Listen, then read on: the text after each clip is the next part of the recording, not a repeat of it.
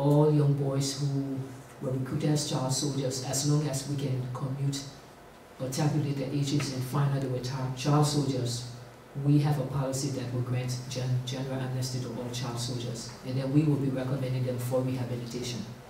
Because you're speaking about more than 35,000 to 50,000 of Liberia's children. We don't have anywhere to lock them up. So we think the best thing for the country is to make sure that they have quick and easy access to rehabilitative services so that they can quickly be reintegrated into the greater community.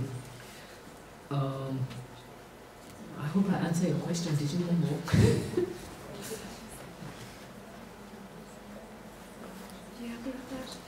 Okay, you asked a question earlier about it was similar. There were some similarities with Nessa there, so I'm unhappy with that. Okay, but let me just add because I was making notes when you were speaking. Fine. Usually truth commissions are transitional justice mechanisms that are introduced to countries such as Liberia coming from war. The thing is to find the best options in the transitional period, whether war crimes court or criminals court immediately following the end of war, or a truth commission that will address, for example, the root causes of the conflict, look at violations of human rights, rewrite the history of the country, and then also make recommendations for reparation for victims and recommendations for institutional reform. I've been sitting here, almost crying about the level of corruption that has brought our country down. That is something that the Truth Commission feels very, very strongly about. Actually, we are seriously convinced that the root causes of our problem has been corruption and economic crimes through different forms, whether alienation of other groups of Liberians, suppression of the rights of other groups of Liberians, which led to disgruntlement and eventually the coup and then the civil war, whether the abuse of the rights of women. For example, women couldn't vote in Liberia. Women were just granted suffrage to vote in the late 1940s. All this time, women weren't allowed to vote. They were treated like second-class citizens. And there were even laws on the books that stated that women were the properties of their husbands, like the furniture. And if their husband died, especially traditionally, the woman was passed on to the brother of the husband, so that the property remains in the family. So all of these discriminatory laws that sort of held people down, we feel were all part of what caused the conflict. Thanks again to Massa and to Sheila. And Eric just wants to say a final few words. Ladies and gentlemen, I just want to say a big thank you to all of you for coming. I want to thank Massa Washington for making time to come.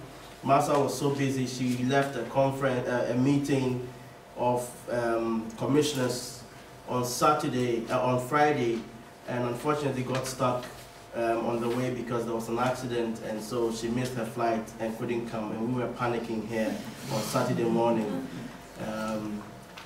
But fortunately, she was able to get another flight, and she arrived this morning and went through different rigors of the day, and she was still up here with us to make her presentation. Thank you so much for coming, ma'am.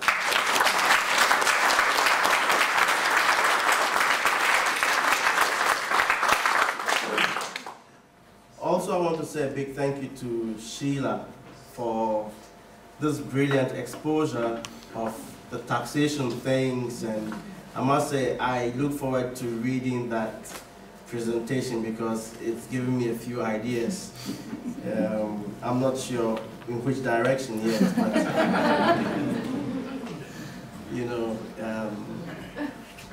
you did mention something which I thought, well, can we as a charity do the same? Well, but I mean, it was an eye-opener, and I must say, the Africa Center really appreciates your presence and your presentation.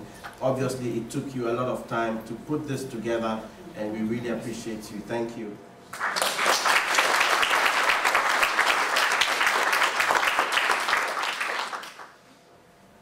I'd like to say a big thank you to Maria for making time to come.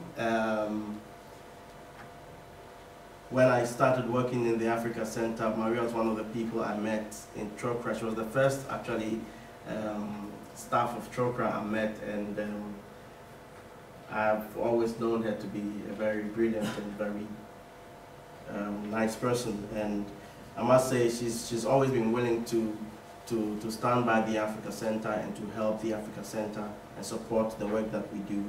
And we really appreciate you for making time to come this evening. Thank you very much.